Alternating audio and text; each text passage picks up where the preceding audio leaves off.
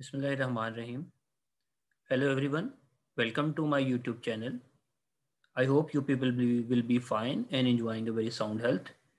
Today I am going to upload a very interesting and informative video tutorial related to performance analysis and design of gallium arsenide based solar cell on SCAP 1D.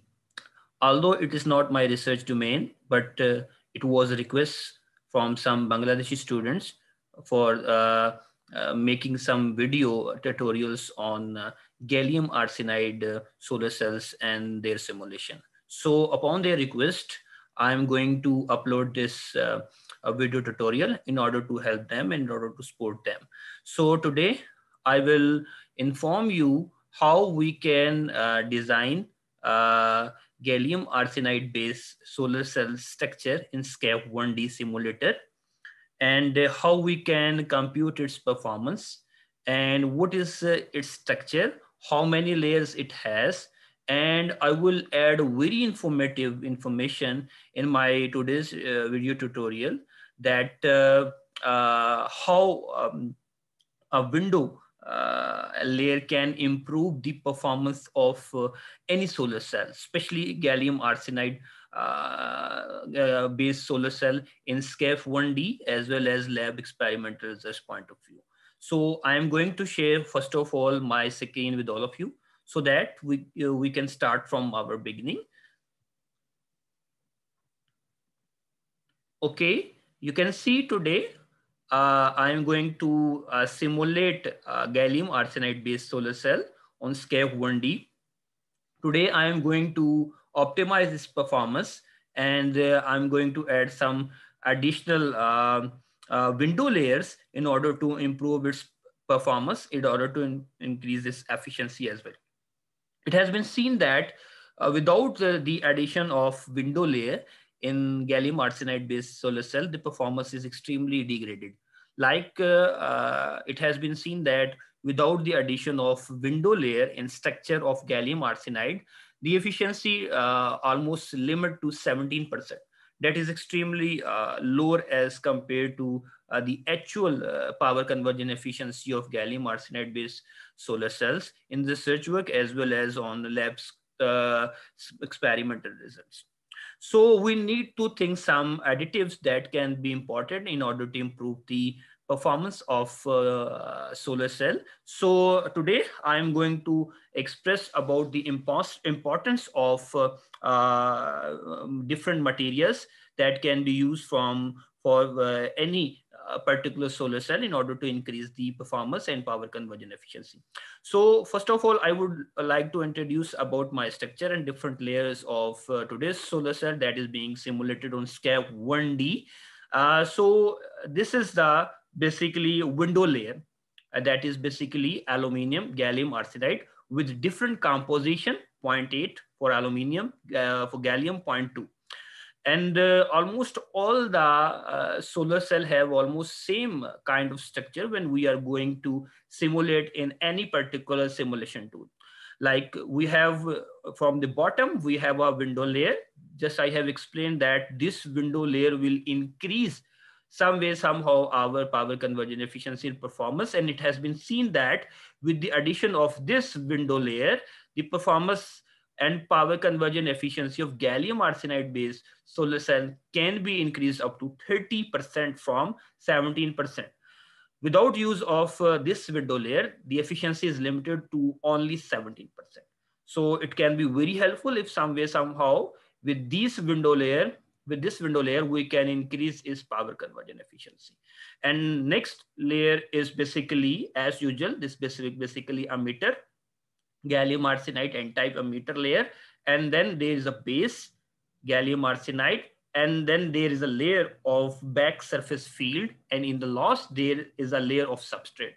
Each and every solar cell has almost a similar and typical parametric values and layers in almost all the simulation tasks, but it can be available with the addition of the window layer, and it can be available without the presence of the window layer. But one should make sure that the presence of window layer definitely can increase the performance of any solar cell. I will prove it that the use of this window layer can improve not only our performance but other factors as well, and our power conversion efficiency will increase up to 30%. So this was all about my structure.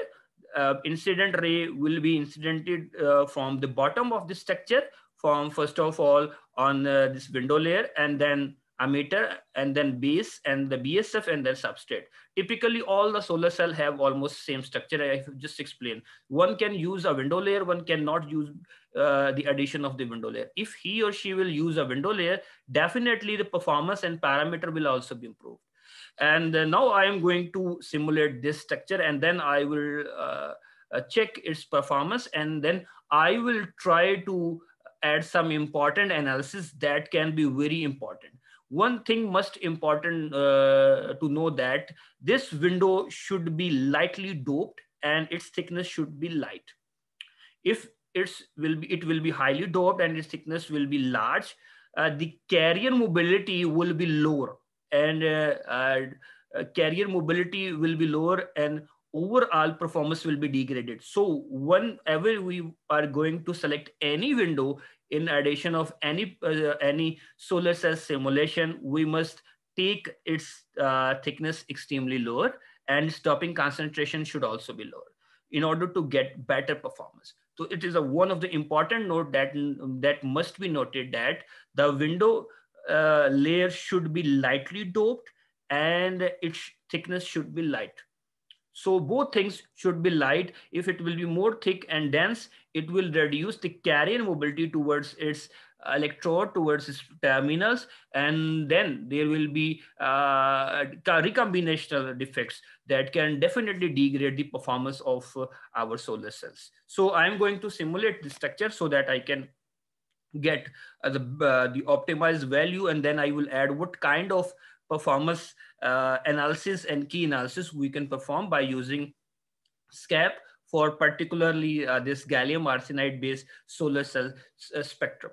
Okay, I'm going to simulate today my structure by clicking single shot. And one of the most important thing, key important thing I need to mention over here, a lot of people don't know about that. Whenever you are going to simulate any structure, either it is perovskite, either it is solar cell based simulation on SCAP 1D, you should keep your V2 value little bit high. Like if I am talking about the perovskite, tin based perovskite, we know that the highest value for tin base is 0.8. So you should keep the value of V2 about 1.2 and 1.3, and mark this button stopped after VOC. If you will keep this V2 value lowered as compared to actual value, it will definitely return you an error. That is convergence errors. Most of the researcher and most of the students always feels this kind of problem. So I am going to add solution for all those. So I'm going to start my simulation by clicking calculate single shot. Okay, we need to wait a few seconds while my computation and my analysis is being carried out, while my simulation is being carried out. Then I can expect my performance, and I can relate what addition has provided me with the addition of the window layer in my structure. Okay, my simulation has been completed. Now I'm going towards the analysis of the performance of my today's gallium arsenide based solar cell on SCAP 1D.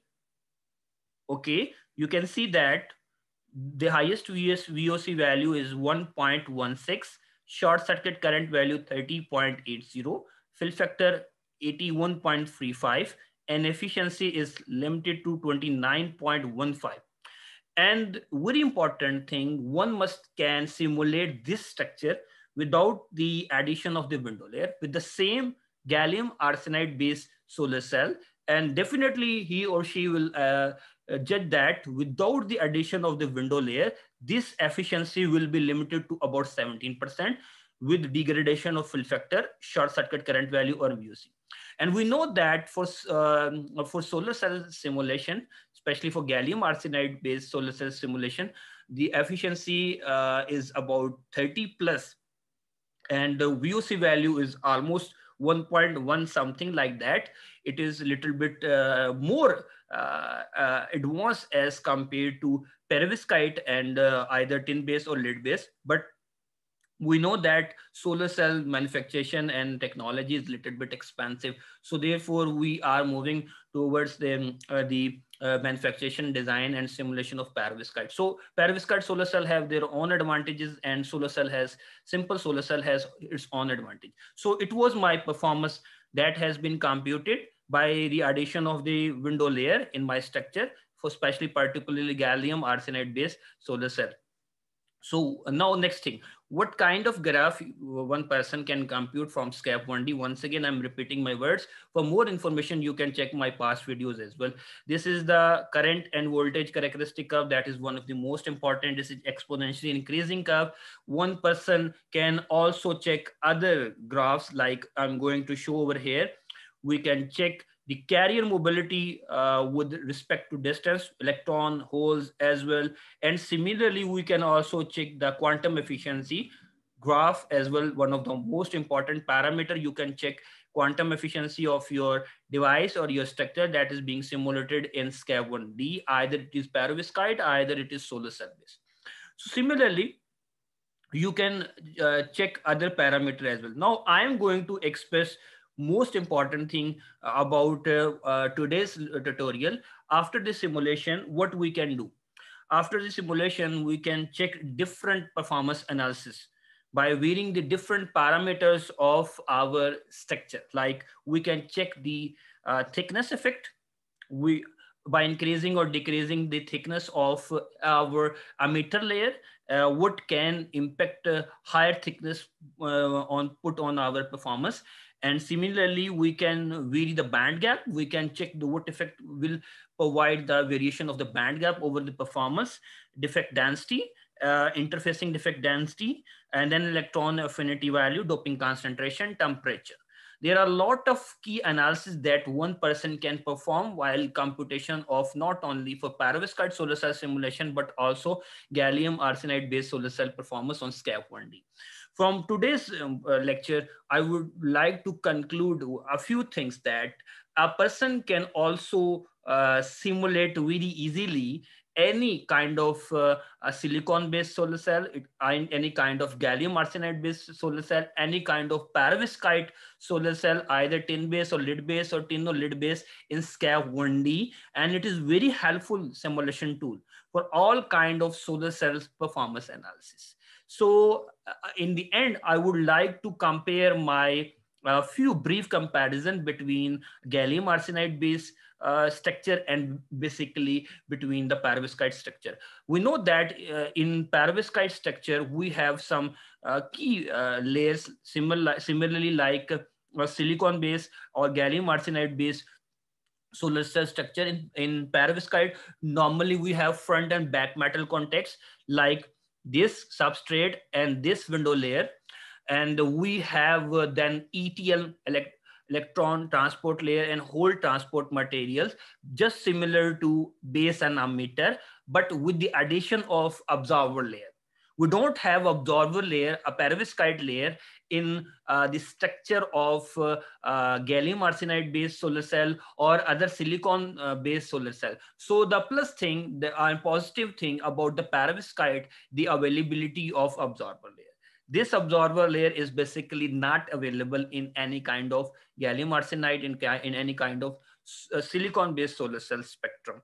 So we have already seen that, and in my previous video lecture tutorials, you can easily check that what advantage can add to performance while we are adding some perovskite layer to our structure. Definitely, it always provides a better absorption ability and other parameter as well. But in case of solar cell, silicon base or gallium arsenide base, we don't have the availability of the perovskite layer.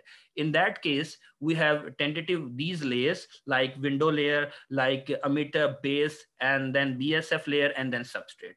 So I hope today's lecture will be very important for those people who are currently working on the simulation of silicon base or gallium arsenide based solar cell performance analysis simulation on any kind of simulator. I strongly recommend you, you can use SCAP 1D. If you don't know how it will work, you can watch my videos. You can easily get information. And if you have still any question, you can put comments in my video session. I will try my level best to answer your question and answers. I hope this session will be very healthy and informative for all those people who are working in this domain. Once again, thankful to all of you for listening me, for cooperating me, and stay blessed. Take care. Allah Hafiz.